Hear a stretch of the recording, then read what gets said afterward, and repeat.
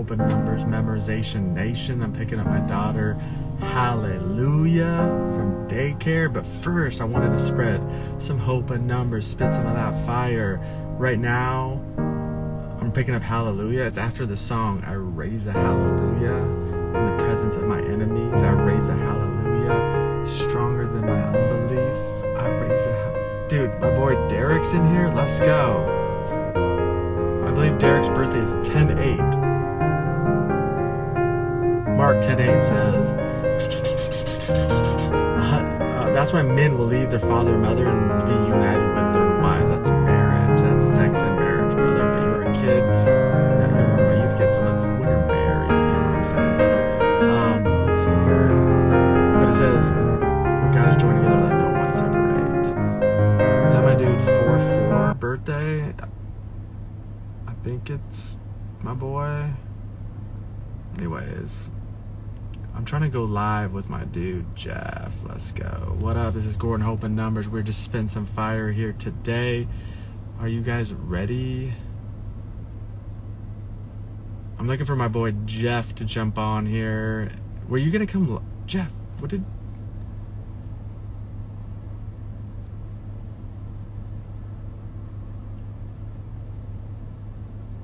Let me hit with you some fire until he gets on here. Can you guys see this? 4-6, don't worry about anything. He said, pray about everything. Present your request to God and be thankful. 6-5, Deuteronomy 6-5 says, you must love the Lord with your heart, your mind, your soul, and your strength. Talk about it with your kids when you get up, when you lie down, when you walk around the road. It goes on to say, like, write it on your wrist as a reminder. Got it on my wrist. Put it on the door frame. Put it on your gates. Put his word on your gates. That's what that verse reminds me of. It's Deuteronomy 6-5. Then there's an 9-8. Haters gonna hate. Proverbs 9-8. Correct the wise, they'll hate you. Correct the mocker, they hate you. Correct the wise, they'll love you. Haters gonna hate. Proverbs 9 verse 8. Put your birthday in the chat if you want a little fire here. Let's take a look. Who's in here? My boy Jeff here yet? We're telling people. Sonia F13. Philippians 1:3 says, every time I think of you, I thank God for you. Let's go. James 1:3 says, consider it pure joy, my brothers and sisters, whenever you face trials of many kinds, because you know the testing of your faith develops perseverance. That's verse 3. Verse 4 says, and perseverance must finish its work, so you can be mature and complete, not lacking anything. Catch that fire. So I was on there, I was talking to my boy Jeff earlier today. And my boy Jeff, he's on the Hope in Numbers team. Ooh, 4-4? That's your birthday, brother, I believe? There's a 4-4 right there. Bam, catch that fire. Philippians 4:4 says, rejoice in the Lord always. Again, I say rejoice. Matthew 4:4 says, we can't live on bread alone, but on every word of God. Boom, catch that devil. That put out the devil's temptation when he was starving. 1 John 4:4 says, greater is he who's in me than he who's in the world. That's what time it is right now. And Carrot Man, I believe that's your birthday. Catch that fire. But I was talking to my boy Jeff, and he had a huge decision to make. He's talking to some people, and the person he was talking to had some big decisions to make in their lives, and like he feels like he's pulled in 7 different directions, 6 different directions. Like, what direction should you go? And then I go, let me tell you this parable from guess who?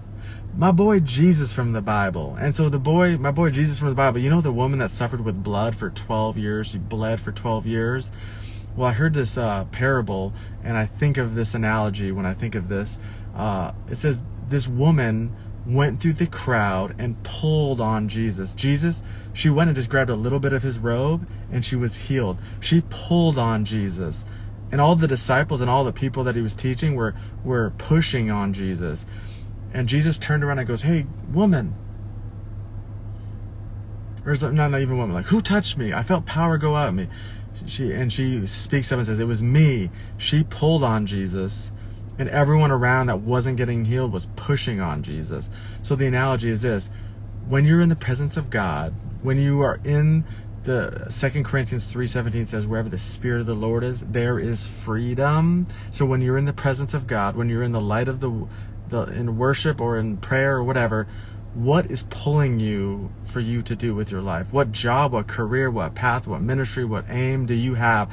When you're in that presence, that's what you should be doing with your life. Not what everyone's pushing you to do. Those people that were pushing on Jesus were not getting healed. The one that pulled on Jesus was healed.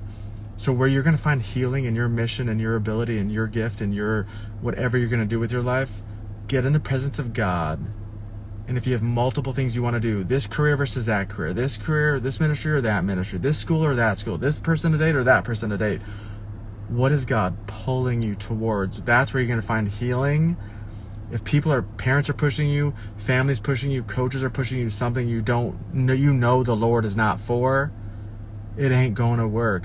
Acts 5:38 and 39 says this: what should we do with the disciples? They keep proclaiming Jesus. What should we do with them? Here's what the master of the jail says. Here's what we should do. We should let them go, because if it's of human origin, it will fail.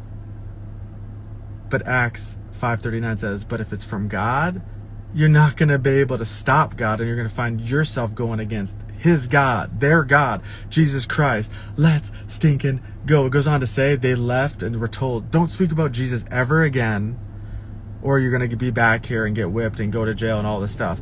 And it says in Acts 5:42, it says, they left rejoicing and praising that they could suffer for the Lord, and they kept preaching the word. No one could stop them. That's kind of real faith, people. Why are we more like that? Even if they make us suffer, even if they put us in a prison, even if they kick us out of a friendship group or a cliques, those aren't real friends anyway. Why do we care so much about what people think?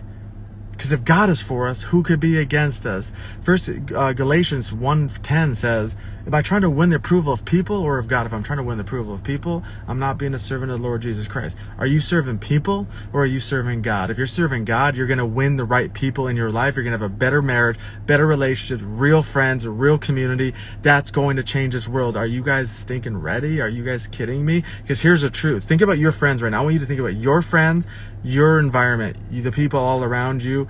I'm going to give you some hope in numbers right now. Look how hot it is in Arizona. It's 107 degrees.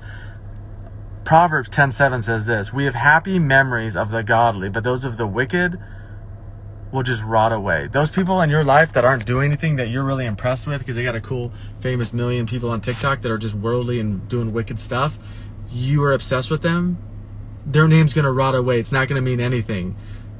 But those who have, it says the godly will be, it says we have happy memories of the godly. You have happy memories of all the godly people in your life. When you get all the fake relationships out of the way, you get all the bad company out of your life.